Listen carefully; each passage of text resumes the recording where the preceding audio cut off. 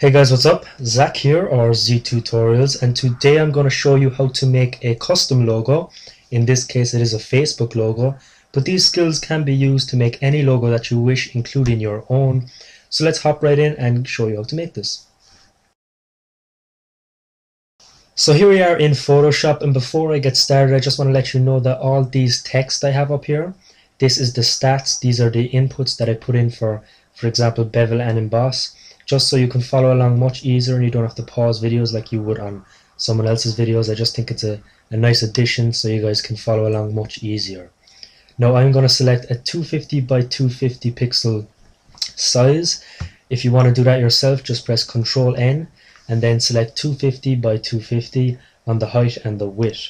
Now this box I'm making myself is just for my own guides. You won't really need to do this yourselves. I'm going to select the rounded rectangular tool. You will need to do this. So if you want to know where that is, by default the rectangular tool will be selected. Left click and hold, and then you will get these other options. You want to select the rounded rectangular tool. Now you also want to make sure that the radius, which is up on top there, where it says 40 pixels, it's up at the very top at the properties panel. You want to make sure that's set at 40 pixels as a radius, and then you will get this nice rectangle. Now mine is currently at the blue, yours probably will be white.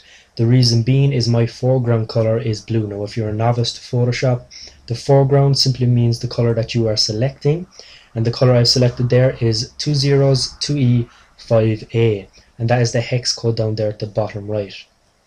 So to select that, just click on your foreground, insert that code, and then you will have your dark blue.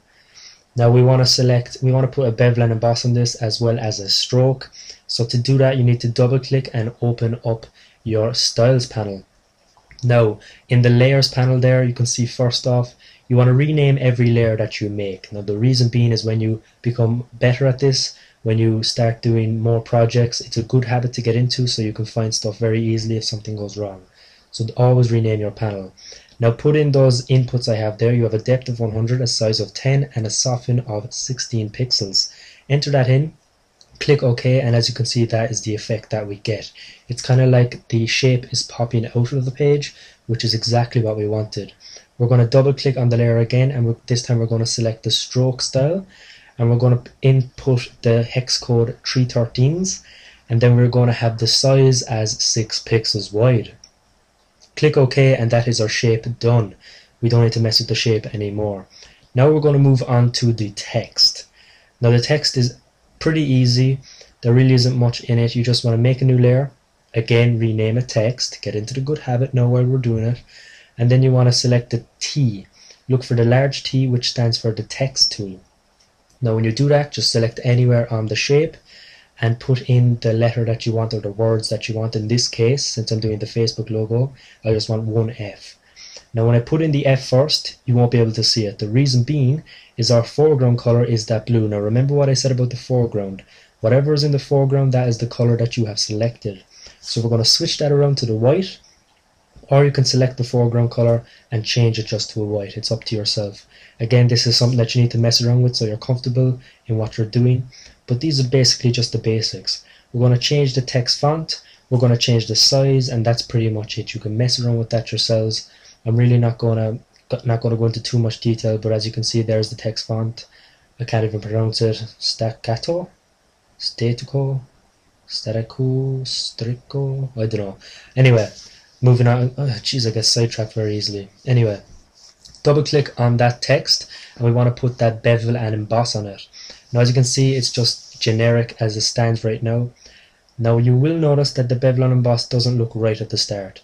The reason being is the style is set as inner bevel, and that is from the first time that we do it. It is a default that Photoshop does.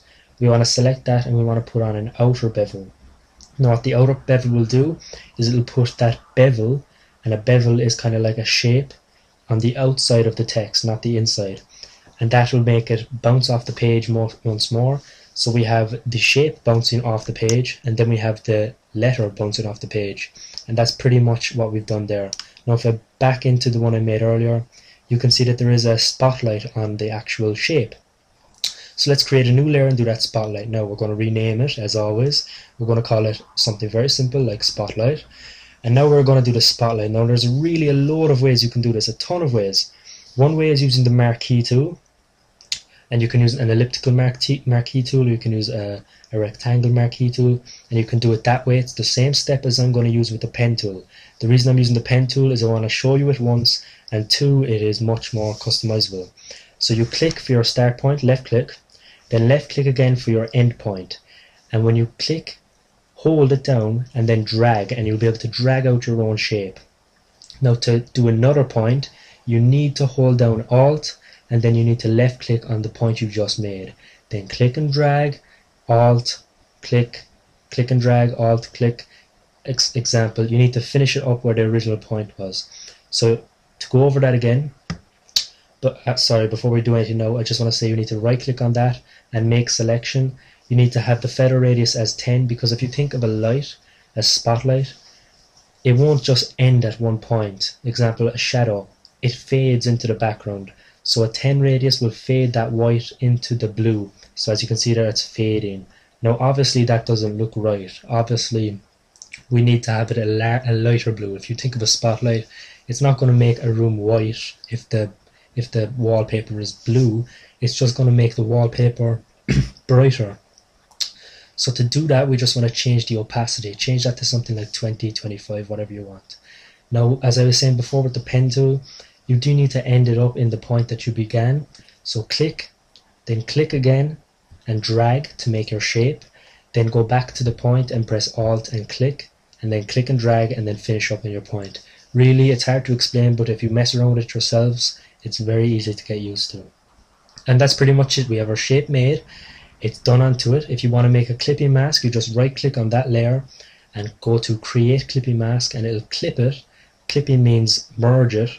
So it'll merge it with the bottom layer, the layer just below it. So what you want to do is you want to put the spotlight one above the shape, and then you want to put the spotlight as a clipping mask. It's very easy. Again, mess around with it. I don't want to go into too much detail as the video gets very long, and it's already long enough.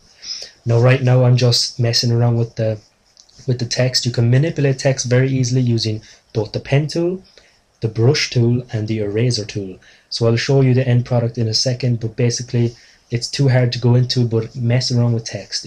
The main objective of this is that you can manipulate text to do whatever you like, except sing and dance.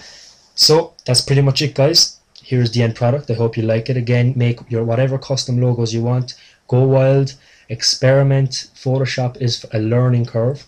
You do need to practice to learn exactly what you want to do. So that's pretty much it, guys. Thank you all so much for watching.